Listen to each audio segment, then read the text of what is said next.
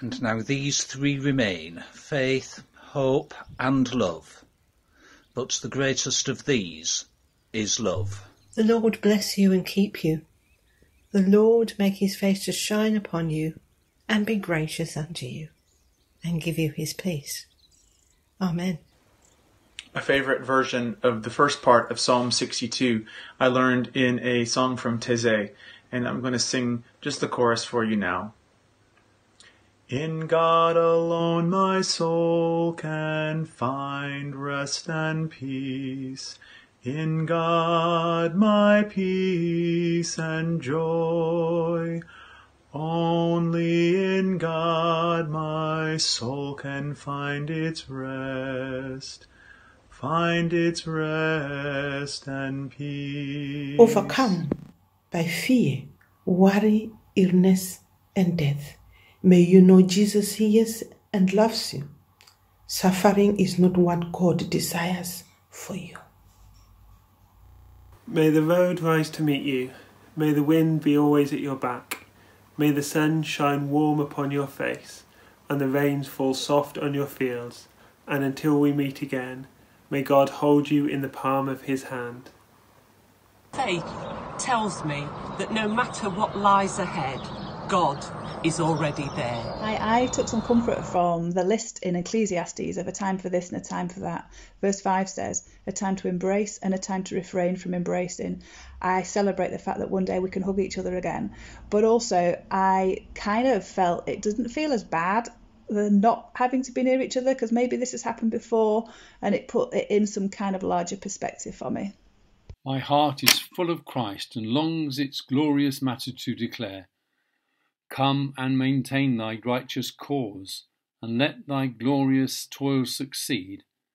Dispread the victory of thy cross, ride on and prosper in thy deed. Through all earth triumphantly ride on, and reign in every heart alone. Therefore, as God's chosen people, holy and dearly loved, clothe yourselves with compassion, kindness, humility, gentleness, and patience. Let us pray for our friends and family and church and everyone out there in the world. Amen. All shall be well, and all shall be well, and all manner of things shall be well. Julian of Norwich. In the Easter story, I love it when Jesus turns up with his friends who are huddled together in fear and grief and says, "Peace be with you." May we know that. God has loved and forgiven you, affirmed and accepted you from before time began. You are precious in God's sight. These are difficult times, but nothing can take that away. Remember that.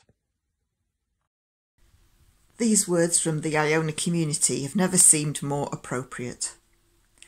Gathered and scattered, God is with us. In suffering and hope, God is with us. Now and always, God is with us. And Jesus said, "Lo, I am with you always, even to the end of the age." Dear friends, just wanted to make this video just to encourage you all this season of the coronavirus pandemic to continue to hold on to God's word. According to Jeremiah 33:3, it says, "Yea, I have loved thee with an everlasting love."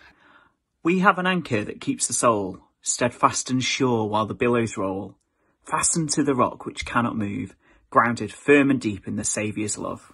The steadfast love of the Lord never ceases. His mercies never come to an end. They are new every morning. Great is your faithfulness. God is our refuge and strength, an ever-present help in trouble. Therefore we will not fear, though the earth give way and the mountains fall into the heart of the sea.